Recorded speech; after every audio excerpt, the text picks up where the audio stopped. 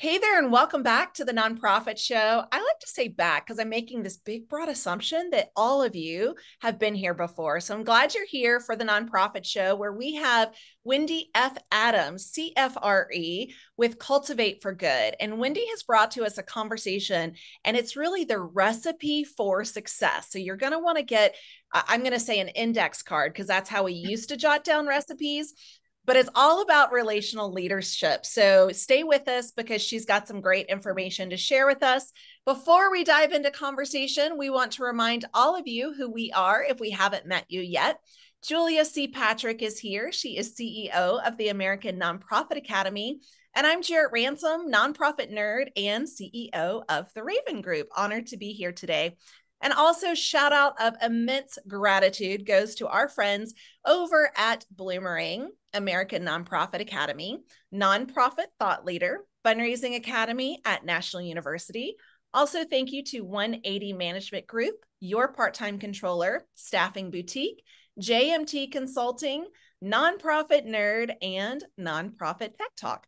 These are the companies that invest in not only the show, but all of you and the conversations that we have here. And if you missed any of our 1,000+ conversations, it's okay. We've got you covered.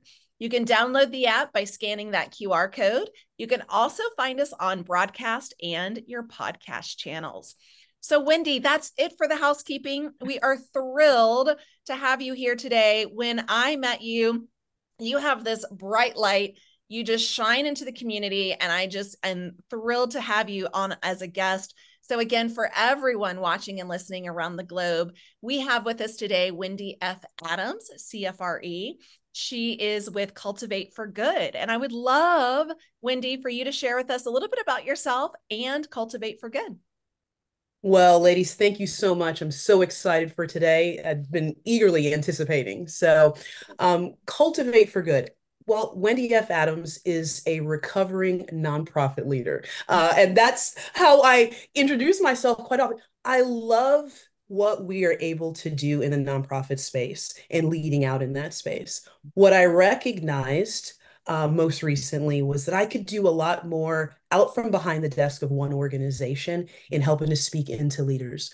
Mission. We all know how important our mission is. They are hairy, big, audacious, God-sized goals, changing the world. And the importance of making sure that what we do every day is continuing to move that forward. That's where Cultivate for Good was birthed. I want to make sure that I can speak into as many leaders, executive leaders, board leaders who are working in that space to make sure that they don't lose sight of mission and movement. And I don't want to get ahead and spoiler, but that those things got to be aligned. So that's Cultivate for Good. Well, I also love your logo. And for those of you listening and maybe not seeing it's really four people, different shades together in a circle, which to me is so symbolic of a lot. So Wendy, kudos to you. That's a beautiful, beautiful logo. Well, Julia, let's dive in, shall we? Absolutely, because I was telling Wendy and Jarrett this in the green room. When I put this slide together, I was like, it gave me chills because I had to reflect upon this, Wendy, and you kind of point out to start out, leaders drive the progress or they drive the problem. And it's a little bit of both. Sometimes it's, one over the other. And I was like, holy cow. If there was ever something I needed to print off and put on my computer, I loved this. I can't wait for you to share with us what this looks like and what it means to all of us, or what it should mean. Exactly what it should mean. And Julia, it speaks to all of us, or it should, because it's a very intentional space. We can't be passive and think there's no middle ground. You're either moving forward or you're Mhm. going back.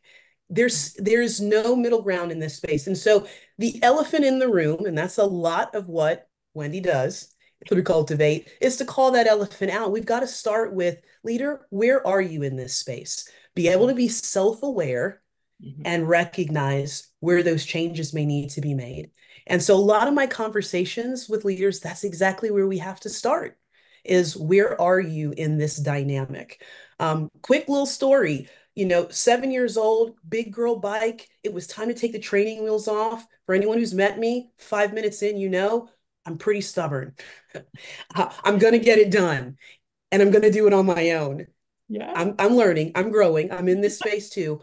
And so I was going to take those training wheels off. In the midst of doing that without any help, somehow I reversed what meant go and what meant stop on that bike. And so what I recognized was I wasn't going anywhere. There was no mission of adventure and friends and not getting home on time when the street lights came on. I'm dating myself because I was not moving forward because what needed to be addressed was there was a problem and I needed help in it. So that's really where we start with this and how important it is for us as leaders to be self-aware, to be authentic, to be open and say, hey, I need help in this space.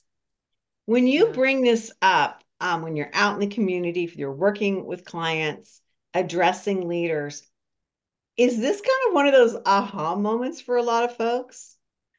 It really is. And sometimes we want to stick it back in the box. Like, yes, but and that's okay. That's the real space that we need to be in. Is it easy to say, hey, I didn't get this right, or I need help in this space? We're not moving forward. No, it's not. But let's face it, we know that our supporters and our donors and those that were there to help, they can sniff out anything that's not authentic. So we've got to start with ourselves and just being real. I love that so much. I'm really curious. So, when we talk about relational leadership, in particular, this first key topic, do the leaders drive the progress or do they drive the problem? And pointed out having self-awareness. What if they're not aware Right. of their self? Like, how do we Yeah. bring that elephant into the room? Yeah, Jared, I think that's a fabulous question. I really do. Well, and you're absolutely right. Most of the times when I'm being invited into a conversation, someone at least knows as a leader, this is coming, or something along the lines of, I've got to be open to change. But we Sure. do have to ease into that conversation. And there are usually others in the space who are on the front line, who's reporting to that leader, who's recognized this. And a lot of times that's who's introducing me. And so I'd like to have them alongside, creating a safe space to say, giving examples, things like this, when you do, when you ask, and so that we can have conversation. This isn't a, you're doing it wrong. This is, let's conversate on how we can move forward better together, but that leader recognizes they're the one who's setting the tone. Yeah. Love Setting the it. tone and also aligning the team. Is that right? Yes. Because I want to get Yes. into, in fact, we have here alignment, alignment, alignment, and just how much that plays probably a very critical role into the success of relational leadership. Talk to us about alignment, Wendy, and what does that mean when, when you speak to your nonprofit leaders in regards to this? So what we again, we started the conversation around mission and how important that is. But how many leaders can actually speak out what their mission is? Mission statement, why are we doing what we're doing, right? Why? Then we can speak to the what do we do before we can get anyone involved in the how. How can you come alongside and be a part of? And so that alignment space starts with knowing our mission, making sure we are all actually moving every day. What are the activities that we're doing? What are we bringing our volunteers into? How are we engaging with our board? What direction are we giving them? Is it actually moving the mission forward? It's a lot of my conversations in this space take us into that HR space where we say, we've brought in great talent, but they won't stay. They're not sticking. Why is that? Because they've gotten so excited about a mission, but when they come into work every day, that's not what they're doing. It's not aligned. And now they're sitting in that space of just being stuck. Yeah. It It's makes fa- me think, sorry, Julie, go ahead. it's fascinating because I think that a lot of times these ecosystems are going on, but we don't recognize it and we can't articulate it. And I'm wondering when you work with the nonprofit sector, Do you find that people can identify that there's a problem, or that there's a direction that they can move towards? Or is it just general, oh, I hate this, I'm done. I can't see a path forward, or maybe use that word correction. It's an and both, really. It depends on where we're meeting along the spectrum, if they're just throwing their hands up.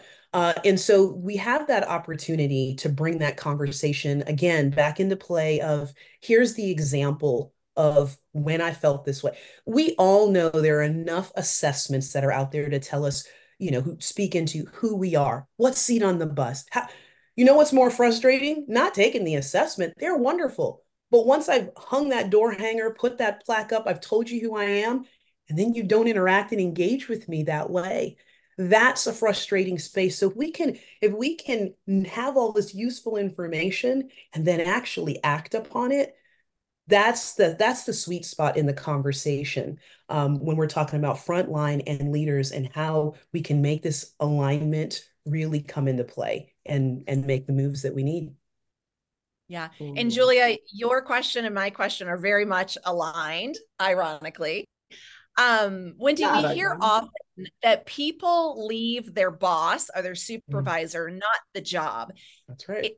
How much does that play into this? Because I feel like it goes with, do the leaders drive the progress or the problem, as well as that continued alignment? How does that show up?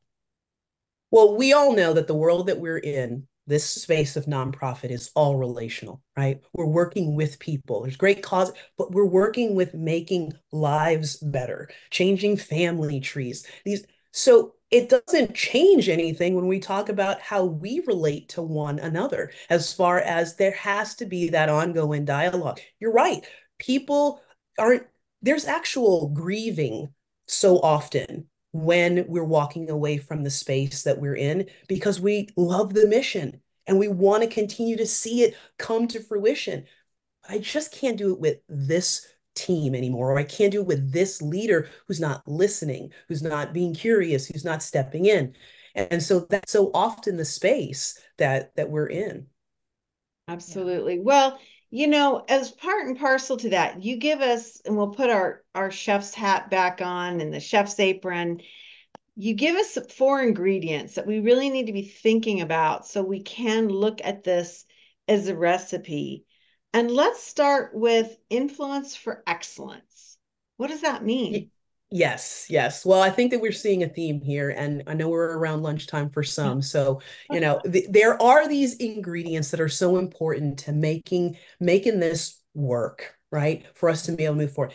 Influence for excellence, and recognize that word excellence, not perfection, right? What does that mean? And there is a difference. Perfection actually can get us stuck. We're back to that stuck space because until it's perfect, it can't move forward.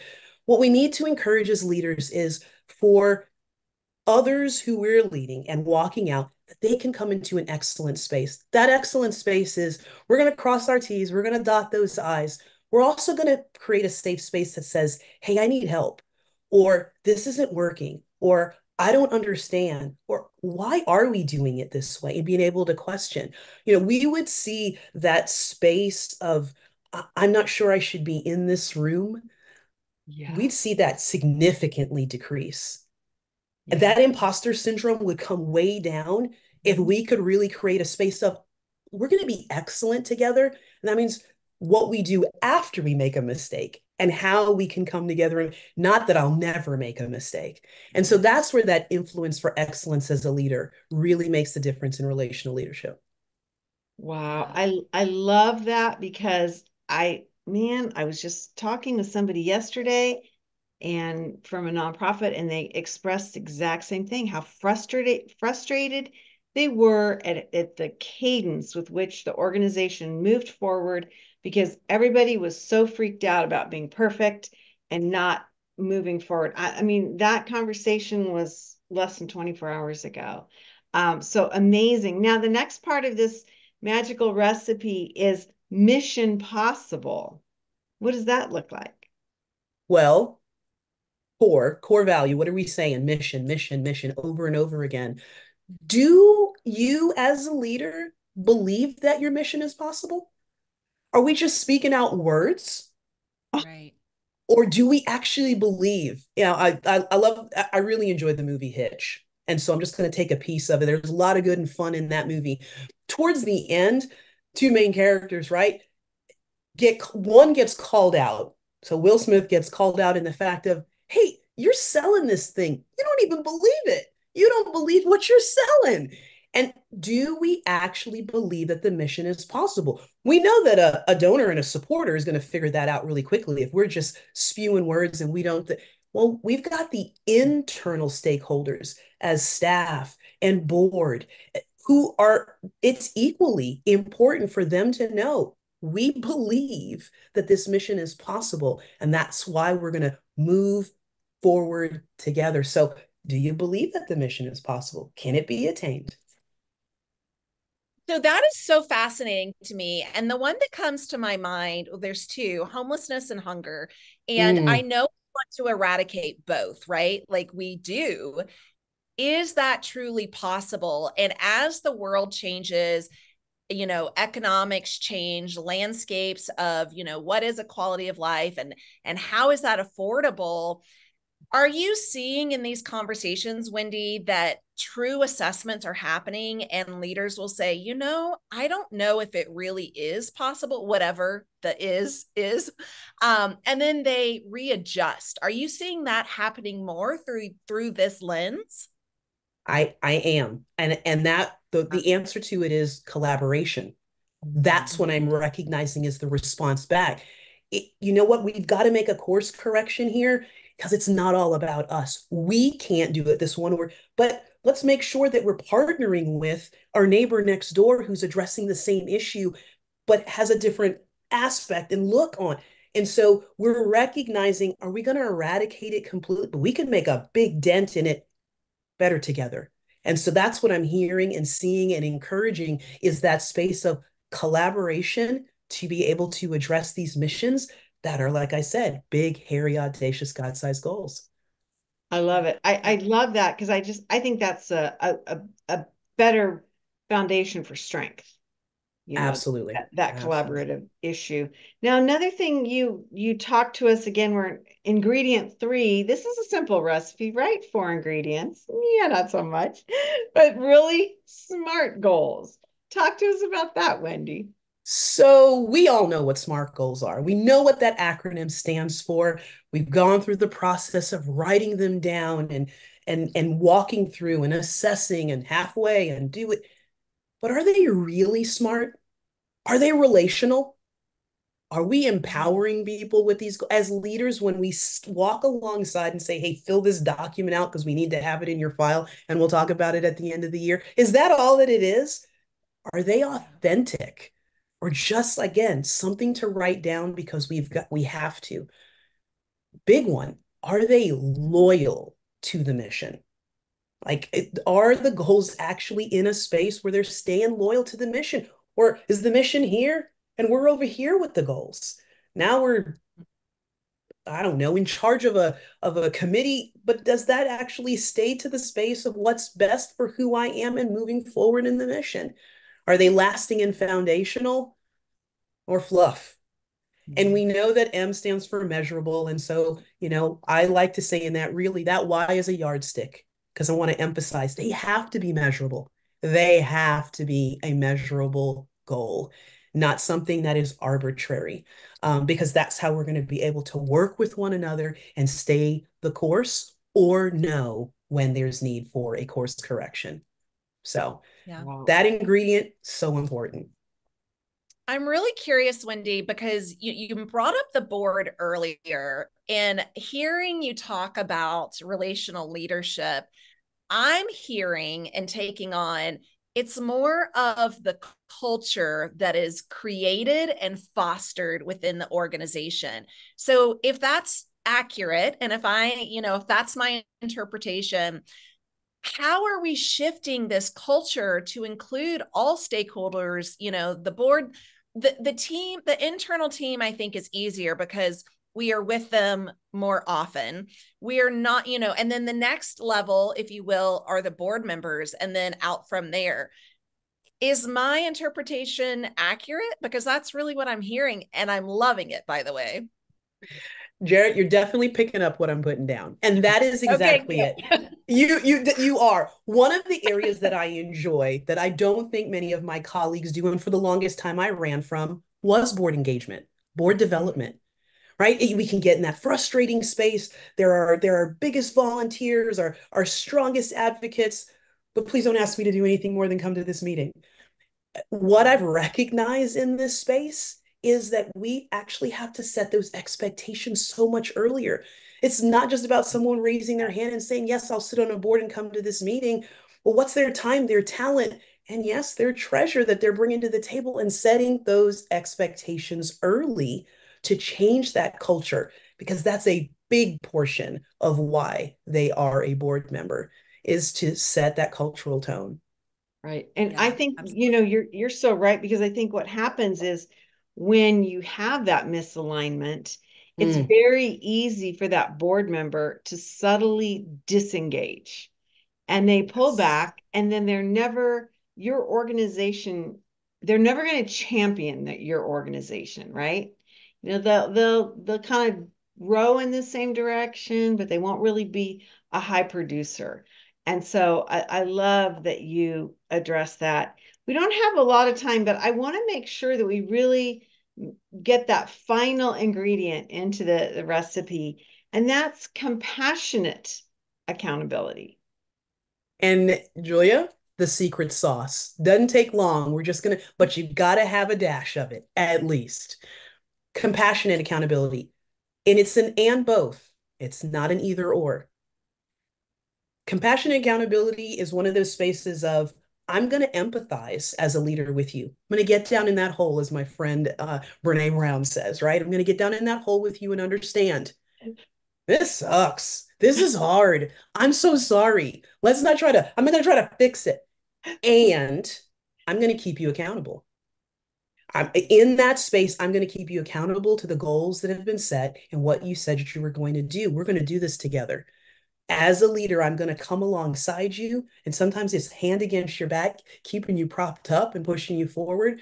But I am going to be empathetic and keep you accountable and responsible to what you said. I didn't know what this was until a frister of mine, friend, sister, retired Navy officer, said that that's what she recognized on the other side of her time in the Navy, was that that's the piece that kept her moving, is when she had a leader who could see the hard and be there with her, but not let up on the fact of, there is championing that has to be there. You got to stay accountable to the goals. We're going to do this together.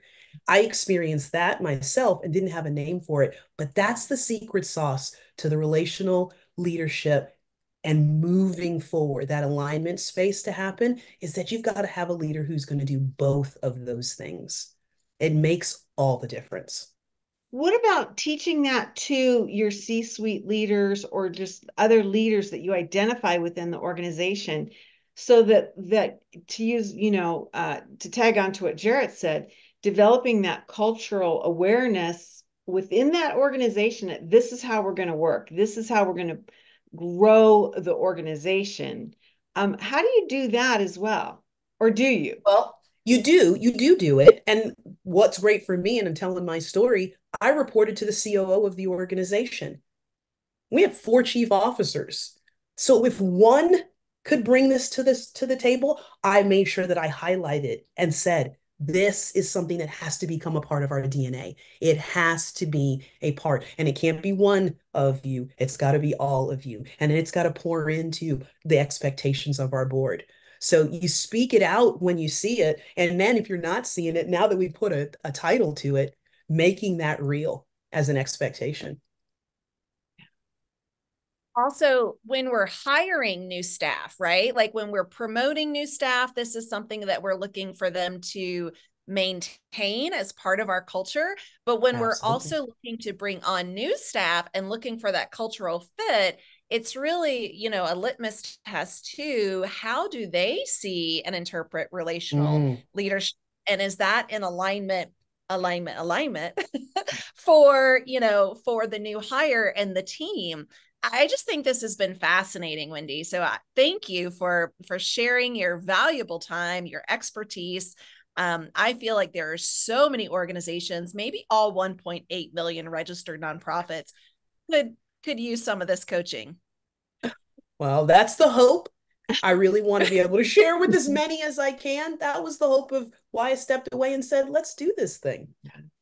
Well, Yes, I appreciate I do. I appreciate it too, Jared. I think it's really a powerful thing to work with somebody who has been on the inside, who can, give you that insider's view, but also at the same time be able to step back and kind of give an assessment of what that overview looks like and the magic of making some adjustments to move the organization forward.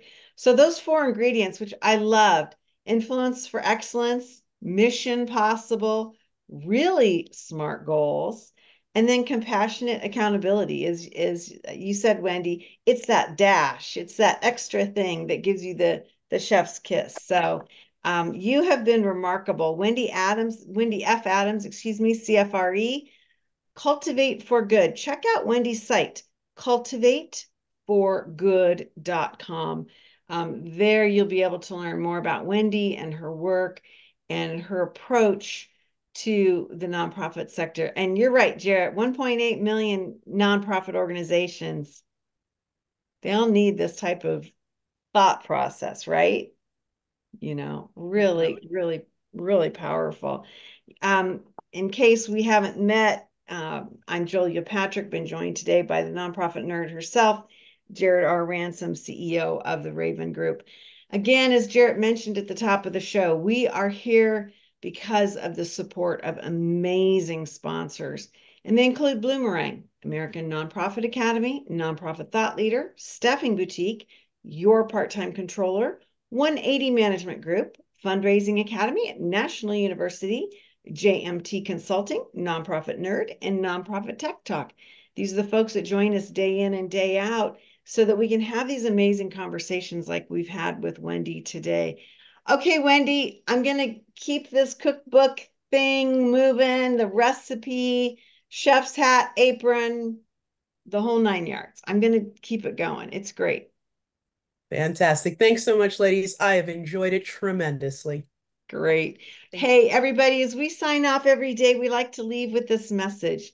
And it goes like this: to stay well so you can do well. We'll see you back here next time on the Nonprofit Show.